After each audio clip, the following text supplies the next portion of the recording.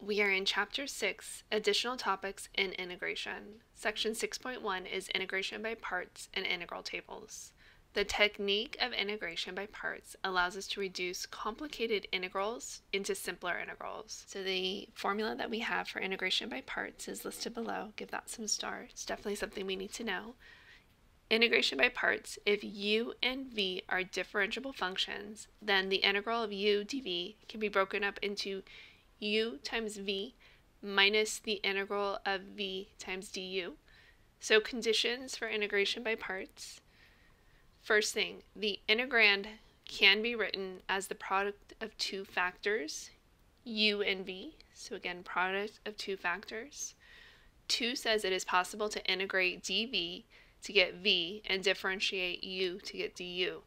So one of the struggles students have with this is that you're going to be integrating in the problem and also differentiating in the problem. So make sure to keep those rules separate. 3, the integral of v du can be found. So we have an example right below. So the first example says, find the integral of x e to the negative 2x dx. First thing you want to try is always just integrating with how it is written, and we cannot integrate this. We are multiplying two things that involve x's. So the next thing we learned is u substitution, and u substitution doesn't work for this. You can try that out on your own, but if you were to let u equal negative 2x and then go ahead and go through that process, you would still be stuck and be unable to actually integrate it when you do that. So the next thing that we have is integration by parts. And so for this, we have two parts in this problem. We're going to select something that we can take a derivative of. And usually that we take the derivative of is going to be something that can get smaller. So I underlined x. And so with that, I'm going to let u equal x. And that means that leftover part, all the rest of it, is going to be what we call dv. And so this is going to be e to the negative 2x dx. And then from here, we're going to take the derivative of u, so du. And that's nice because when you take the derivative of x, it's just 1, or dx. And then we're going to integrate over here on dv. Integrate both of those sides. And when we do, the integral of dv is v. And then the integral of e to the negative 2x with respect to x is going to become negative 1/2 e to the negative 2x. And we're not going to put our plus c. We'll do that at the very end. So leave it like that. And then our formula for integrating by parts is going to be the integral of u dv is equal to uv minus the integral of v du. And so we did have u was equal to x, and dv is also equal to e to the negative 2x dx. So substituting everything in that we have u times v, so x times negative 1/2 e to negative 2x minus the integral of v, which was negative 1/2 e to the negative 2x, times du, and du for us is just dx. So you'll notice that with this, once you've done integration by parts, we're actually in our original variable x. And so from here, rewrite the first term a little bit nicer. It's negative 1/2 x e to the negative 2x. I can move the negative 1/2 out in front of my integral and have plus 1/2 integral of e to the negative 2x dx. And then from here, I can integrate this. And so our first term still stays the same. And the integral of e to the negative 2x is going to be negative 1/2 e to the negative 2x. And then here is where I'm going to put my plus c. So we can clean this up just a little bit and rewrite it as negative 1/2 x e to the negative 2x. Then 1/2 times negative 1/2 would be negative 1/4 e to the negative 2x plus c. So this would be our final answer. You could also rewrite this by factoring out a GCF. We'll say like negative 1/4 e to the negative 2x, and it'll be times 2x plus 1, and then also that plus c. But I'm going to leave it like this. It doesn't necessarily make it any easier with solving, so we'll leave it that way. The next example says find the integral of ln of x dx. So this time I only have one thing in there. I only have an integrand that's ln of x with respect to x is how I'm integrating. But again, I don't have any formulas for this. Using u sub isn't going to work. So I'm going to go ahead and try integration by parts. So for this, I'm going to let u equal ln of x. And again, you need to select something that you can take the derivative of, which we can. Ln of x we can't take the derivative of. And then also the rest of it would be what we're going to be integrating and letting that equal to dv. And that's just going to be equal to dx. So taking the derivative of u, we get du equals, and the derivative of ln of x is going to be 1 over x dx. And then integrating dv and dx, I get v is equal to x. So again, from here, integration by parts is going to be the integral of u dv equals uv minus the integral of v du. Substituting in everything that we have, we know u is ln of x, v is going to be equal to x, minus the integral of v du. So v is x, and then du is equal to 1 over x dx. From here I can clean this up and put that first x in front of my ln. You do not multiply those two x's together. One is with the logarithm and one is not. Then minus, and if you notice here my x's are going to reduce, and I just have the integral of dx, or if you want to put the 1 in there, you can. So we have x ln of x minus the integral dx is going to be minus x plus my constant c. And this would be my final answer. It's also good to note that you can still check these by taking the derivative. So on the next page, the next example, we're going to go ahead and circle, and we'll look at this one together in class. The example right below it, though, is a definite integral. You'll notice that we have numbers on our integral symbol, and so working this out, we will get a numerical answer. And so this says, find the integral from 1 to e of x squared ln of x dx.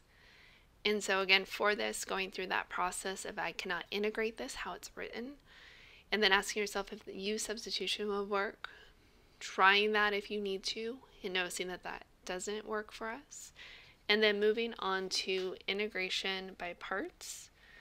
And so for integration by parts, we're going to let u equal something, and then dv equal something. So for this one, I'm going to let u equal ln of x, and the reason why is because I cannot integrate ln of x like we saw in the last example, so therefore I need to make sure that it is written with my u. And then the rest of it, the x squared and the dx, is going to be my dv. And then from here, taking the derivative of u, so du is equal to, derivative of ln of x is going to be 1 over x dx, and then integrating dv, I get v, and integrating x squared is going to become 1/3 x cubed. So from here, I know that my integration by parts formula is going to be the integral of u dv equals uv minus the integral of v du. And substituting everything in, so we know that u is equal to ln of x, v is equal to 1/3 x cubed, minus the integral of v, which again is 1/3 x cubed, du, which is 1 over x dx. From here, you can note that we are dealing with a definite integral, and if you wanted to, you could put the 1 in e on my integral, and also put down the 1 in e, evaluating that for my first term. I usually leave them off. I think it gets a little bit too crowded when I'm doing my work. But again, that's a personal choice and up to you. I'm going to leave them off for right now and put them on at the very end once I've integrated my whole entire expression. So from here, cleaning this up, I have 1/3 x cubed ln of x minus, and I'm going to bring that 1/3 out in front of my integral since it is just a constant. X to the third divided by x will become x squared dx. And then from here I can integrate. So I get 1/3 x cubed ln of x minus 1/3. Integrating x squared, we get 1/3 x cubed. I'm not going to put my plus c because I am dealing with a definite integral, and that definite integral says we have to evaluate the whole entire thing from x equals 1 to e. So I'm first going to clean this up a little bit, and I get 1/3 x cubed ln of x minus 1/9 x cubed. And again, we're going to evaluate this whole entire expression from x equals 1 to e. So first substituting in e, we get 1/3 e to the third ln of e minus 1/9 e cubed minus, and then substituting in 1, we get 1/3 ln of 1 minus 1/9 times 1, or just 1/9. And then from here, ln of 1 is just 0. And then ln of e is just 1. So this first term is going to simplify to 1/3 e cubed minus 1/9 e cubed. And then I have a minus -1/9 or plus 1/9. And then from here, if you were to get a common denominator, you would have, instead of 1/3, multiplying the top and the bottom by 3, we get 3/9. And so 3/9 minus 1/9, and they're both e to the third, is going to be 2/9 e to the third plus 1/9. And so that would be our answer. The example at the top of the next page, I'm going to go ahead and circle, and we'll look at that one together in class. The last example is a word problem that says the rate of change of revenue in dollars per calculator from the sale of X calculators is given by R prime of X is 8x plus 4 times ln of x plus 1. Find the total revenue from the sale of the first 10 calculators. Round 2 decimal places. So in order to do this, we need to find the integral from 0 to 10, since it's the first 10 calculators. And we're integrating again because we have that rate function, and I need to know what the actual revenue is, not the rate of the revenue. And so I need to integrate r prime of x with respect to x. So setting this up, I'm going to have the integral from 0 to 10 of 8x plus 4 ln of x plus 1 dx. And so for integrating this, you'll notice that I cannot integrate it how it's written. If I were to try u sub, I'll be stuck. You'll notice that I am dealing with two different things. I have a polynomial and a logarithmic function. And so usually because I have two different things, I'm going to have to put things in parts or integrate by parts. And so we're going to let u equal, and again, I can only integrate an ln, a natural log function, so that would have to be what I let u equal. And the rest of it would be dv, which is 8x plus 4 dx. And so taking a derivative of u, I get ln of x plus 1 would be 1 over x plus 1 times the derivative of the inside function, which is x plus 1, or just the derivative of x is 1, and then dx. And then for the second part, I'm going to integrate both sides. When I do that, I get v equals, and I'm going to get 4x squared plus 4x. And from here, I can use my integration by parts formula, which says the integral of u dv is equal to uv minus the integral of v du. So u is going to be ln of x plus 1 times v, which is going to be 4x squared plus 4x, minus the integral of v, which is 4x squared plus 4x, du, which is going to be 1 over x plus 1 dx. So from here, if you look at the integrand, you're able to factor out a 4x. So I'm going to go ahead and do that in the next step. Let me put my polynomial in front. I have 4x squared plus 4x times the natural log of x plus 1 minus, and then going ahead and pulling out my 4x, I'd have x plus 1 times 1 over x plus 1 dx. And you'll notice from here, my x plus 1s are going to reduce and simplify. And so we have 4x squared plus 4x times ln of x plus 1 minus the integral of 4x dx.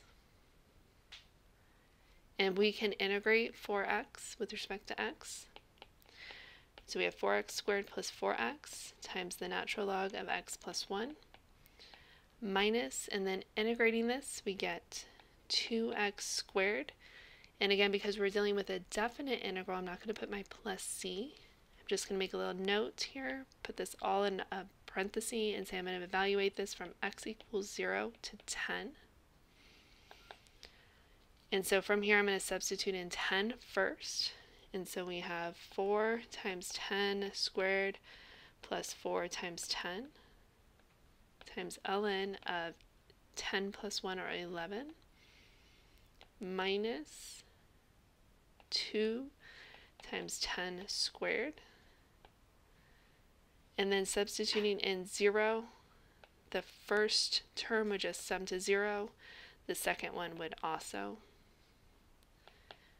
And then substituting this all in on our calculator and rounding 2 decimal places. And since we're dealing with money, this is going to be $855.07. And again, this is in dollars that we're dealing with.